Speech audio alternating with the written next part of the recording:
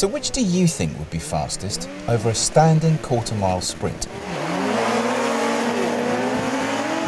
The 475 bhp, 550 kg Ariel Atom V8, something that appears to be quite astonishingly unhinged, called a BMW HP4 superbike, or a Citroen DS3.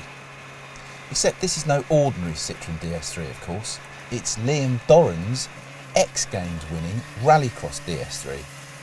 And it is 110% bonkers. I mean, just look at and listen to this. Unfortunately, it was a bit damp on the day, which meant that the two-wheel drive Atom, despite being pretty much the fastest accelerating road car there is, was always going to struggle for traction. However, it does have a few tricks up its sleeve, such as multi-adjustable launch and traction control systems. I've been playing around with the traction settings actually, and it's because it is kind of so damp, we need a lot of traction control because it is really difficult to control the throttle with this car because it is so punchy. And unfortunately, with it being rear-wheel drive only rather than four-wheel drive with the Rallycross car, and one-wheel drive with the bike, off the line this thing stands no chance. But let's play with the tricks and see how we go. So to engage the launch control system, you select first gear, press the launch control button for a little bit, and now hopefully when I press the throttle it's going to sit at about 5,000–6,000 revs. And then you just let the clutch out.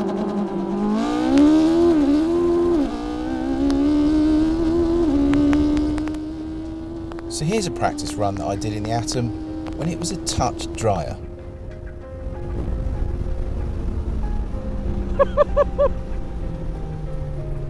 That is absolutely incredible what that feels like.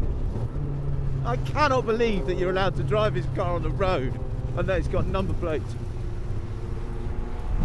I mean, you do that and you do it just once and you just think there is no way the bike or the Rallycross car is going to go faster than that. It just feels as if somebody's let an Exocet missile off and that you're attached to it.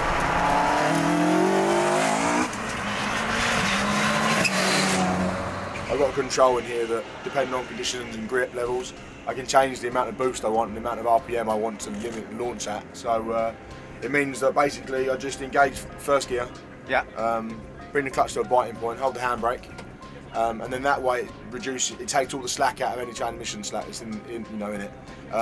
Makes everything tight, and then I just put my finger on the launch control button, full throttle, and drop the clutch. Simple and let go of the button. Yeah, and then frantically start changing gear. It's less than a second between shifts, yeah. So it's just dunk, dunk, dunk, dunk. So presumably you're reaching sixth halfway down? Yeah, halfway down, yeah, and I'm just sat in one gear looking where everyone else is. So how much boost are you running today? Probably about 3 bar. Right, okay. Yeah. Which gives you how much power? About 560 horsepower. And how much torque? About 600 foot-pounds of torque. Four-wheel drive, obviously. Yeah. Go on then, show us how it's done.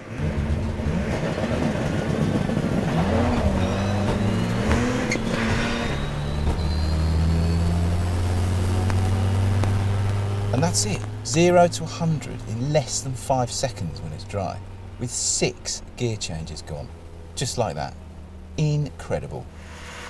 Incredible, that is, until you see what the HP4 can do. The HP4 actually has launch control, much like the Atom. To be honest, I haven't used it today. Yeah, I just find it easier to balance it on. It's much the same as a car, you know, you're balancing the clutch, the throttle, and wheel spin. Yeah. But with the bike, you actually add wheelies into the equation. So in an ideal world, you have the front wheel just hovering above the ground, and that means you've got all your weight on the rear tyre, the most grip possible, and it goes away.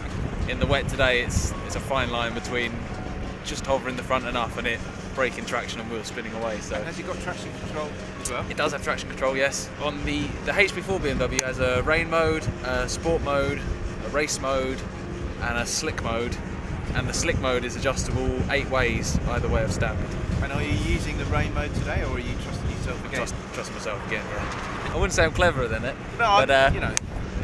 by the time if you break traction and the traction control then cuts in, you're already losing that time. Right. So it's easier to have it all off and just rely on keeping it on the right side of grip to try and stay ahead of that damn rallycross car. Okay, so here's what it feels like being strapped to an HP4 during a soaking wet practice run. Doesn't look that dramatic, does it? But he actually hit 150 miles an hour right there.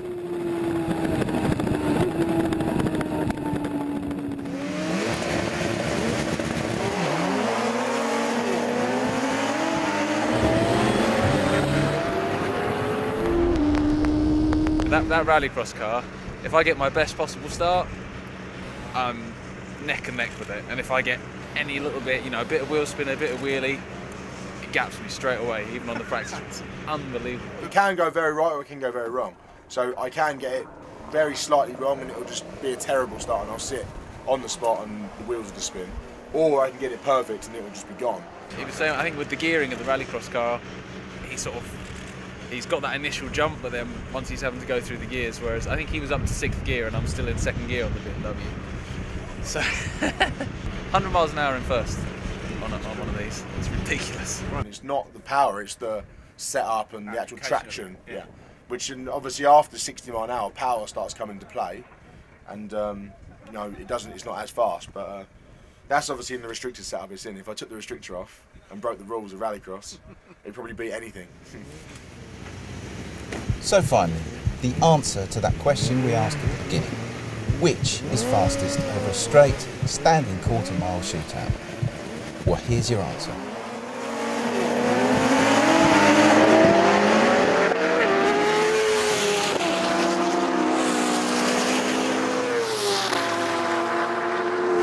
Between the bike and the DS3, it was super close. But unfortunately the Atom, with its track day tyres and rear-wheel drive, just got completely and utterly spanked. Here's what that felt like from on board.